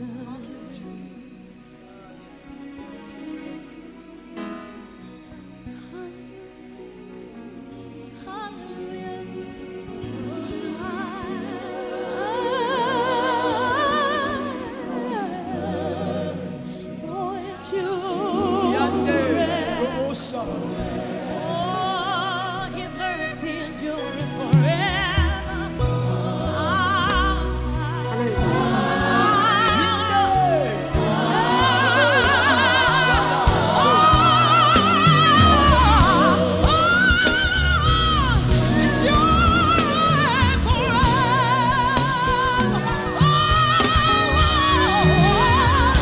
Jesus, we praise your name.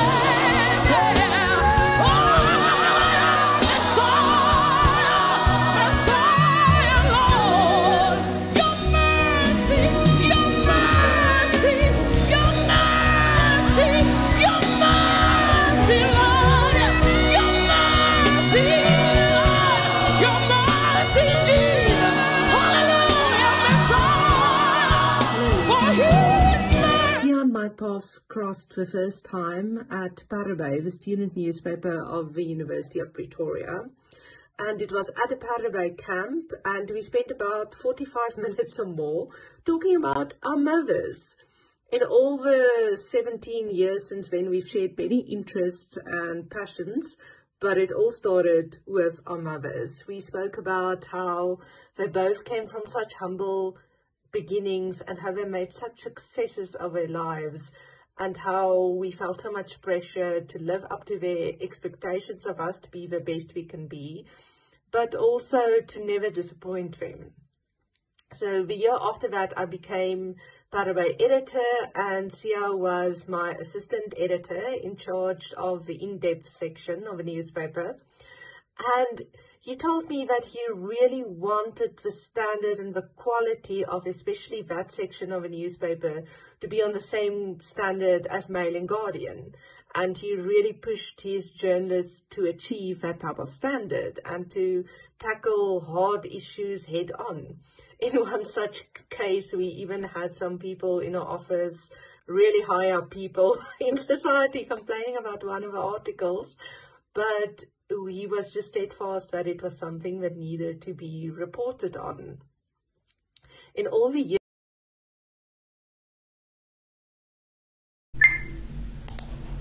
Siya has the widest smile. He gives the biggest hugs, and he serves up plates of love through his incredible cooking. When you're with him, you are full in mind and heart. And if you had a slice of his homemade sourdough, which by the way was a doorstop size with trimmings, so was your stomach. He is not a man of half measures. I met him at SABC News when he became part of the digital news department. The two of us were a small team of specialists. He impressed everyone with his innovation, intelligence, insights, accomplishments, and drive, and could lighten any situation with his wry, sharp humor and observations. He would also give quiet, patient guidance to those who needed it too. I remember a mantra that he shared often with colleagues: wear a tie, be on time, and be on task. We formed a deep bond of friendship that continued after he left. He became my family. We trusted, supported, and learned from each other. He is incredibly sensitive and private, and when he invites you into his realness, it is a true privilege and a gift. Siya is a rare human. When he engages with you, he listens not just with his ears and his mind, he listens with his heart. If you do wrong, he will happily slap you into your senses and tell you to get back up without judgment. He will be your biggest cheerleader. Many, many thanks to his family for this opportunity to honor a true friend and for giving us here. I am so, so grateful. And to the other speakers, friends and family who are with us here today, I give you my love.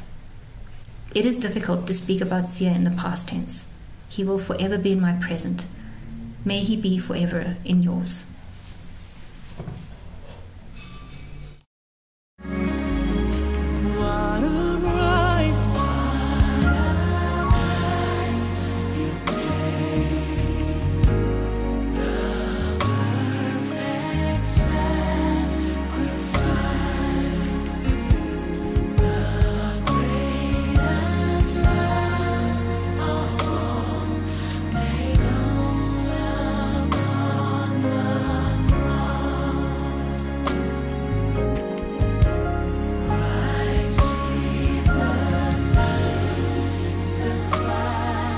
Shed his blood for me and you. Words are not enough. Hello. I know we're all feeling a bit sad that Sia's memorial online last night didn't go as planned, but I think we all also had a lot of fun memories of imagining how Sia would have handled it. He would have been a bit flustered, but also run around and made sure all the tech worked and fixed everything up.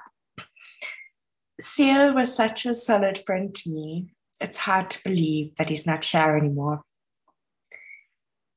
So I'm imagining, as I sit here, that he's holding my hand, and he did have beautiful hands. And I know he'd be helping me not only to navigate this difficult emotional terrain, but also giving me some tips on public speaking and making videos. So if I'm not looking at the camera how I should be or anything like that, it's fine. You know, Sia was the one who helped me with that stuff. When I first met Sia at Hackers in Joburg in 2012, I have a very clear memory of walking into the room and looking around and seeing who the cool people were and who could be my friend. And my eyes obviously lit on Sia. I'm trying to remember right now the first time we met up after work but I just can't, because once Sia was in your life, he was just in it. And there were so many times we met up and it just seems like such a normal everyday thing. And I think it's something I often took for granted.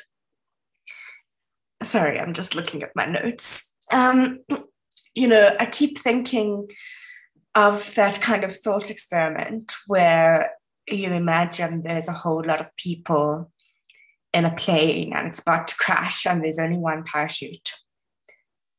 And I think we would all agree that Sia would be the person who deserved that parachute. But I mean, that's a bit of a maudlin way of thinking, and that wasn't Sia. You know, I was sharing this thought with this friend Margot when we were chatting the other day, and she started laughing at me, and she said, you know, Sia wouldn't have taken that parachute. He would have given it to someone else. And Margot's big, beautiful laugh just also made me hear in my head Sia's big, beautiful laugh, which made me feel better for a little while. You know, Sia and I had many fun adventures together, but for some reason, those aren't the memories that are in my head right now, although I'm sure they'll pop up in the weeks and months to come. What I keep thinking about is just the ordinary, everyday moments we shared together.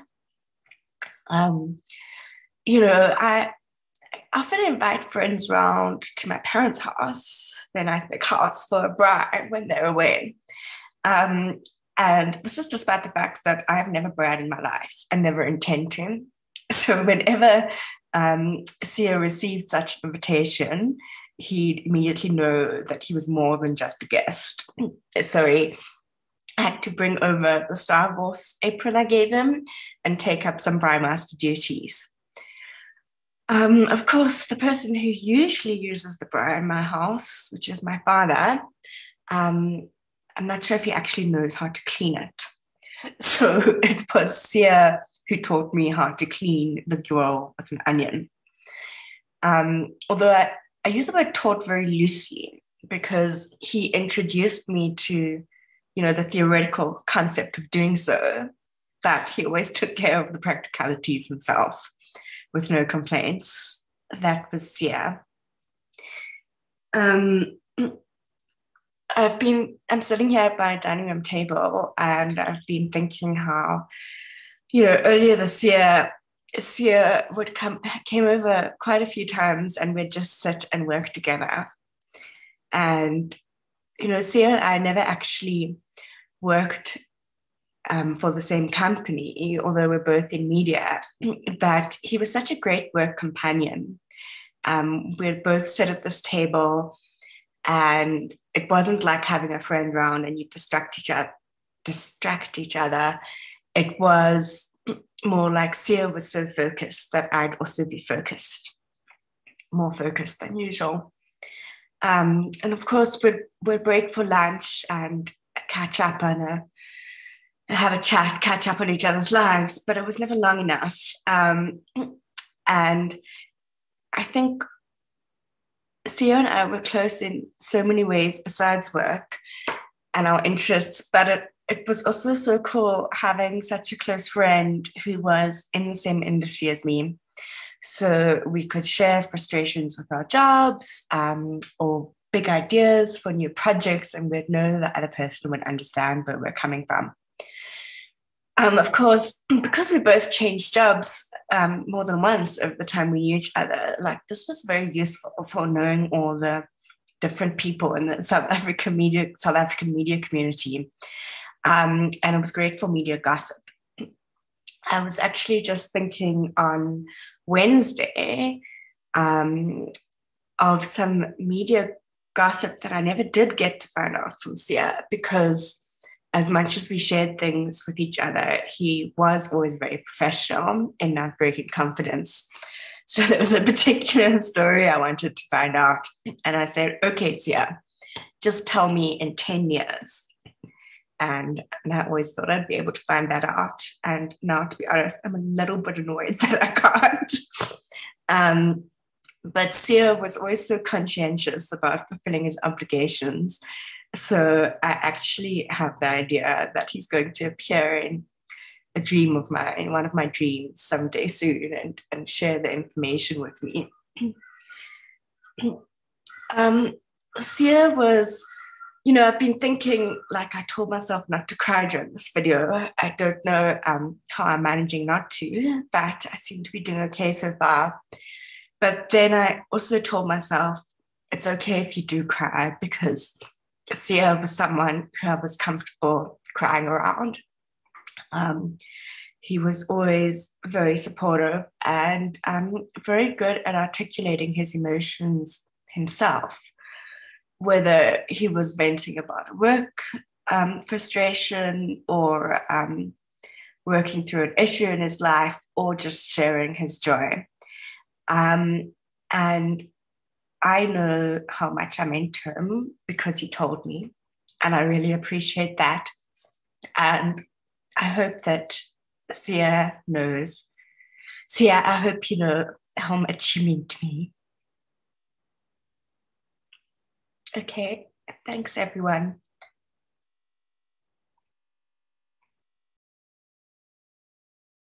Oh,